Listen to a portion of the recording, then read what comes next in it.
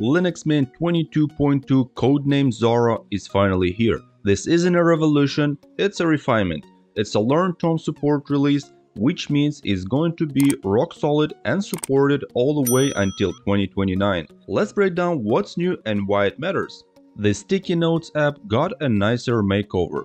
It's got rounded corners, works on the modern Wayland display server, and there is even a cool new Android app called Sticky Notes that lets you sync your notes between your phone and your desktop. The login screen also looks slicker now, with a nice blur effect behind the login box and support for user avatars. Next, let's talk about Hypnotics, the IPTV app. It now has two awesome new modes: Theater mode, which hides all the menus so your show takes up the whole screen, and Borderless mode, which is perfect for tiling the window to a corner of your screen without any ugly borders getting in the way. It's also faster at starting up and searching through channels. The new app called Fingwit makes setting up fingerprint authentication incredibly easy. You can use your fingerprint to unlock your screen, run sudo commands, and approve admin tasks. One of the biggest under the hood wins in theme and app compatibility.